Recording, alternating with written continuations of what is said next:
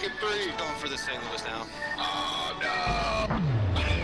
no! Son of a bitch. You get your 2? Yeah. Welcome back to the channel, everyone. Thotgor here, of course. Today we are going to take a look at a replay in the Macau. Very surprising replay for me in the Macau. Before we get into that though, just a quick announcement. Unfortunately, the mini winter warm-up tournament that was scheduled for today, February 13th, has been cancelled. It is unfortunate, I know. I'm going to include a link to the forum post in the video description below if you want to go over and check it out. Just because it was cancelled today, though, keep in mind it doesn't mean that there won't be more coming up in the future. The main reason why today's tournament was cancelled, I was talking to Trucker earlier, and unfortunately last night a number of teams dropped out of the tournament, which left only about 12 teams remaining, and it just wasn't feasible to go forward with the tournament with those 12. Even though as well Majesh as well had dropped out, we still could have proceeded forward with Trucker and myself. We just didn't have the teams, unfortunately, in the end. But anyway, there will be more opportunities coming up in the future, so just tune into the channel to find out. Obviously, once Trucker gets back on his feet as well, take a look at his Twitch channel. So, the replay we are looking at today on Northern Lights in the Macau, and like I said, very surprising. So, why is surprising? Now, I do like my my Macau here, the Tier 8 Russian cruiser. It's a premium cruiser, obviously. I do enjoy it. But to be totally honest with you, for the amount of money I spent on it, I think I would have had a better time in the Thotgor. That is my feelings towards this ship. It's kind of like I bought it out of spite. I'm not going to go into why, explain why I did, but anyway, I bought it out of spite. And not necessarily regretting it, it's just I probably could have spent my money better, right, with an Thotgor. But anyway, that being said, the Macau is alright. I mean, the main issue I have with her is just her guns. I don't enjoy the consistent lack of damage I find in this ship. With my other ships, I average about I think my average on my profile is maybe 48,000 damage done in a battle, which isn't too bad. But in some of my higher tiers, usually it's a lot higher than that. Usually it's over 100,000. But in this thing, I struggled to get at least 50,000 damage done, because the guns, when they do hit, they don't do a whole lot of damage, and it's a whole lot of fire damage that you're actually doing with this ship itself. But this battle turns out totally different than that. I do actually end up doing a whole bunch of damage. So, you can see I'm engaging an enemy destroyer at A, right? This is the plan that I have right now, because you'll notice that I do have a lot of ally ships in and behind me. Specifically, I'm pretty sure there are 3 battleships behind me at this point. So this is really an ideal situation for me to be in, because you can see I have the heavy guns of my battleships behind me supporting me. In front of me, I have this Fubuki who's moving into position now, and then I'm in between that, right? This is ideal for a cruiser. So what we want to do here is we want to take A. We're going to put pressure on A to take it, right? You can see the enemies do have a number of ships in the background, and in the overall situation on the minimap, the enemies are capping basically all the points right now, right? They're at D, they're at C, they're at B, and they're at A. So we are essentially, or at least the group that I'm with, and what I'm hoping is going to happen, is that we're going to take A and then sort of leapfrog to the next position at B, and then take C, and then maybe take D. D isn't as important, but we definitely want to take A and B, and then hopefully try and push for C. So that's the plan. In order to do this, we need to take out the Benson, and thankfully, team is all over it. Benson is gone. Fantastic. So my Fubuki is now capping A. Excellent. I'm going to move into the cap, and I'm going to help him cap this a little quicker. Hopefully as well take some pressure off of him in case he becomes spotted, because in the Macau you have a really high detection range, so you are going to be spotted very from a very long range out. I think it's about 15 kilometers, which is pretty terrible for a cruiser. But you do have your smoke, right? So, and I keep my smoke when I'm taking out the Macau here. I only use it for emergency situations. I use it totally different on this Macau than I would in a destroyer, right?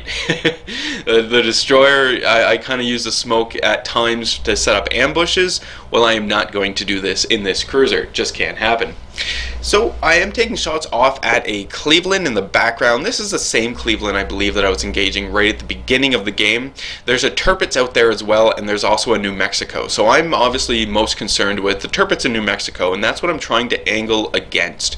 I don't want to give them too much of a broadside, even though right now I am actually giving them a pretty nice broadside. I'm lucky in that they're not focusing on me. But I'm trying to keep them in mind anyway, right? Because you can't take any sort of major high caliber hits in this cruiser. You will get settled and you will go down. Now, an enemy destroyer pops up. It's Mitsuki, I believe. So immediately start engaging the enemy destroyer, right? We got to take this guy down. Fairly big threat. He's popping in and out of cover right now, or in and out of smoke, I should say. But he is coming into sight every now and then, thanks to my ally destroyer, the Fubuki up there, right? And again, you can take a look at my positioning here. I'm staying behind the Fubuki, right? And hopefully when you're doing this, the battleships who are then behind you will push up and keep this sort of formation going. Because it's not, in this game, it's not necessarily about sailing in straight lines and these big fancy formations like they would have done in the age of sail ships, basically, right? You don't need to do this, get your ships all up in a line and turn all synchronous together and stuff. No. If you can manage to get yourself into a position where I'm at now, assuming you're in a cruiser, you would have your destroyer out front, the cruiser, you would be in the middle, and your battleships will be in back. And these lines will interchange, especially like in a situation that we're moving into right now where we've capped the point, we've capped A, right? And we're pushing beyond A. So you can see now is a great time as well for my battleships to really push forward their advance and for a cruiser to come in and support the battleships, right? So I'm focusing on the Cleveland right now. There is something to be said about focusing fire. I'm not necessarily focused with the battleships.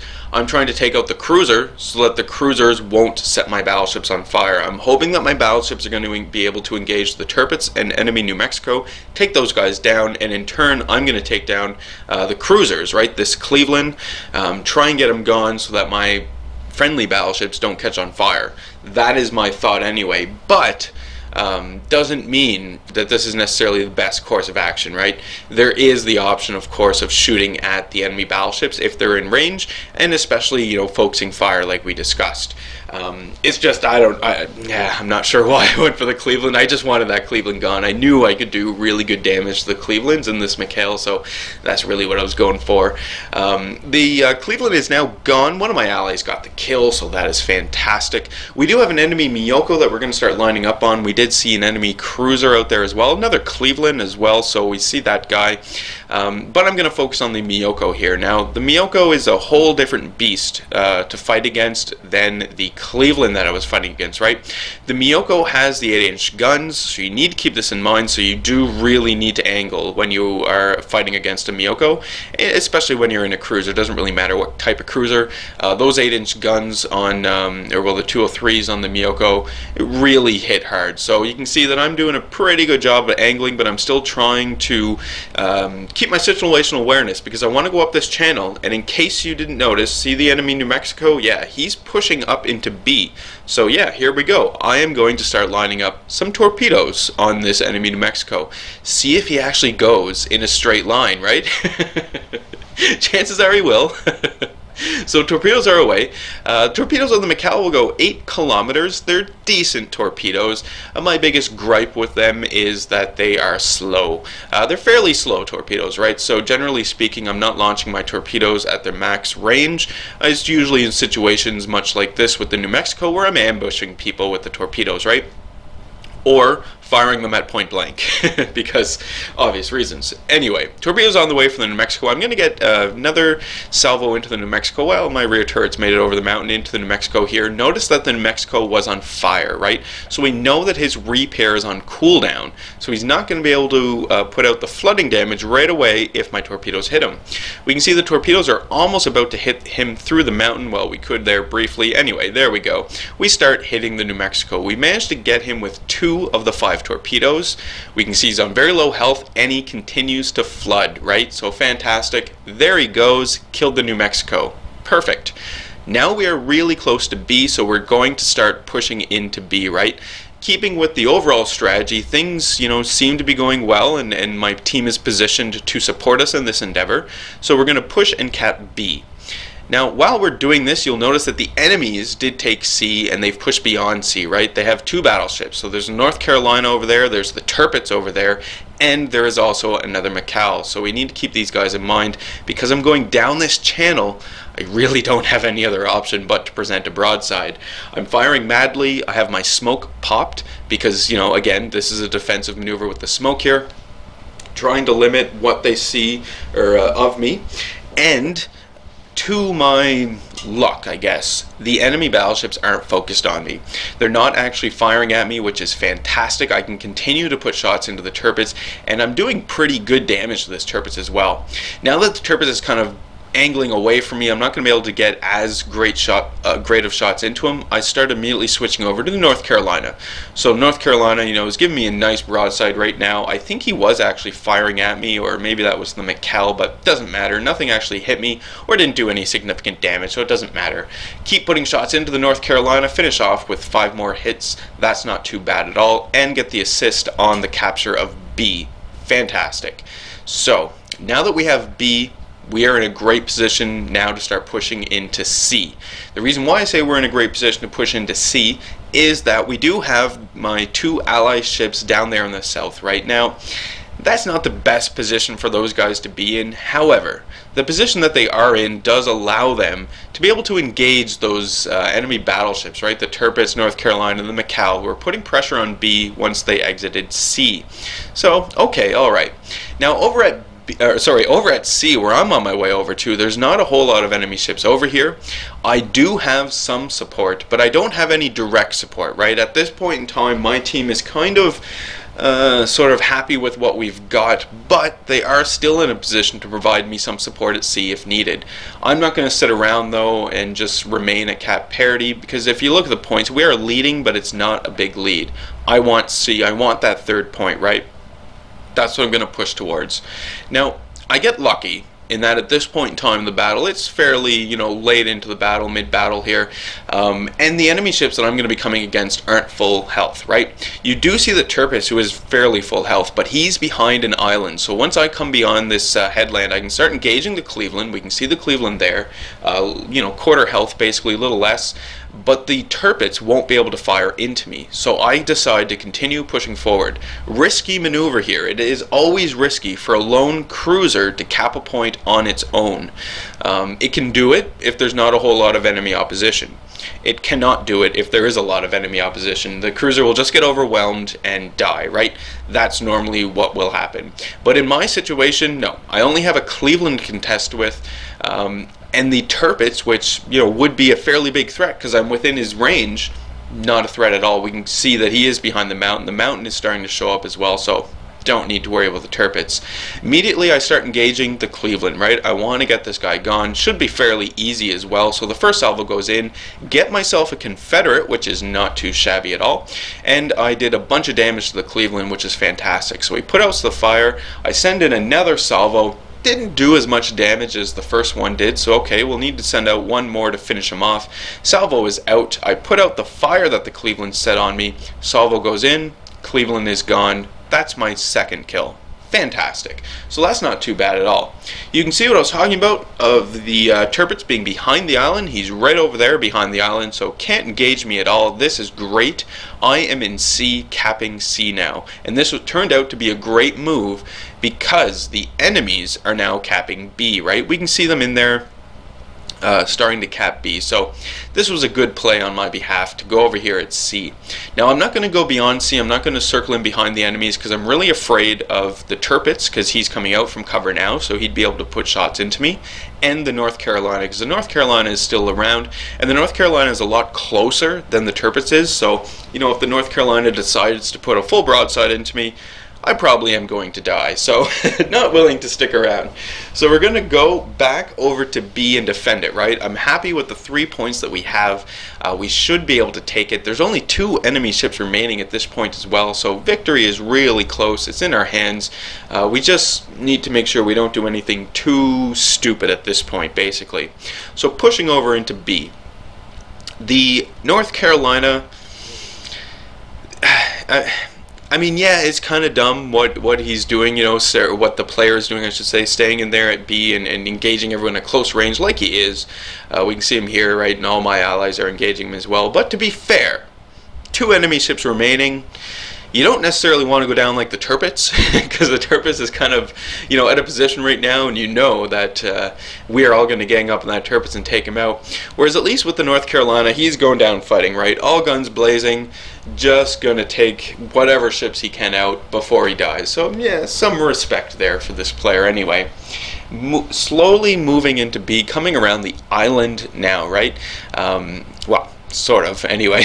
Coming around the island, moving into B, taking a look at the North Carolina. So, fairly close. Obvious thing to do here is to try and line up some torpedoes, right? And that's what I'm going to do. I'm going to hold off on them for right now, though. I want to get a nice clean shot at the North Carolina to take him out. Also, I need to consider the fact that my ally, right? I have an ally North Carolina right there as well. So, taking that all into consideration, decide to fire off the torpedoes because it does look like the North Carolina is going to turn into them. My hope is that, you know, most of the torpedoes or all the torpedoes will hit the North Carolina, take him out, and have all 5 of them hit him so that none of them continue forward into my friendly North Carolina. That is what I was hoping here. Anyway, so managed to hit the North Carolina with 1 torpedo, put some shots into him as well. He's gone, fantastic, 3rd kill, but my torpedoes are continuing forward. I was really concerned at this point for my friendly North Carolina. Luckily, my friendly North Carolina was going fast enough to just be able to get it out of the way, right? And those torpedoes, like I said earlier on the Macau, travel fairly slow, so he was able to get out of it without any issue, which wasn't too bad at all. Now we just have the 1 enemy ship remaining. It's an enemy Tirpitz, right? We can see him over here off in the distance, so it's just a matter of getting this guy gone, and we can get victory. I was about to get a surprise here while engaging the enemy Tirpitz, like I had mentioned at the beginning. Now, getting the Confederate medal, not necessarily that big of a surprise in a Macau, because, you know, you have rapid firing cannons, you can easily do a bit of damage to a number of enemy targets, right? It's not that hard to do. To get, say, a high caliber in the Macau, especially, you know, being at tier 8, is a totally different scenario, right? For me anyway, I find in this ship difficult enough to do. So the Tirpitz is closing its distance. He is engaging my friendly North Carolina. This creates an excellent opportunity for me to just pump shells into this Tirpitz, do a bunch of damage, and get him gone as quick as possible, right, while he is engaging my friendly North Carolina. So shots are going into him. I've managed to set him on fire. We're doing some decent damage here as well, because you'll notice my aiming isn't too shabby at this point in time. I'm managing to keep my shells more or less above his the side of his ship, right, above his armor belt, and hitting the superstructure, hitting the things on top of his superstructure. So he's on fire, I think 2 times right now in 2 separate spots. There we go. Get the high caliber. So I was like, what the hell is going on? And actually, at this point in time, obviously we win, but Pudahead jumps into the TeamSpeak channel. It's like, oh, can't believe I got a high caliber in a Macau. I just didn't think it was possible. Overall results, right, 722,000 credits, 10,000 experience, managed the 4 kills, the 3 assist base captures is what, and the total, you know, solo base captures are really attributed to this, 3,400 base experience. Fantastic. In terms of damage done, what we're looking at here is about 145,000 damage done in the Macau, which I was really surprised with. You know, lots of credits I walk away with, lots of experience I walk away with as well. Overall, fantastic game. You know, the team really enabled this game as well. It's random, I know, with random people, and you know how much do random people actually work together like that, and it's very true. And you can see in the video where, you know, parts where the team sort of let me down in certain areas, but other times they were there for me, right? They're not going to be there 100% of the time because it's random people. It's just not going to happen. But we've talked about before, as long as you can recognize how they're deployed, where they are, the situation that is unfolding, and how you can take advantage of that, we will be much better off. Anyway, that is today's video. thank you as always for sticking around, watching it through. Again, you know, the link to the tournament page is in my video description below if you wanted to go over and just take a look, read it for yourself. Hit the old like button if you did like today's video. Hit subscribe if you are not a subscriber. And as always, folks, I do hope you enjoy the rest of your day.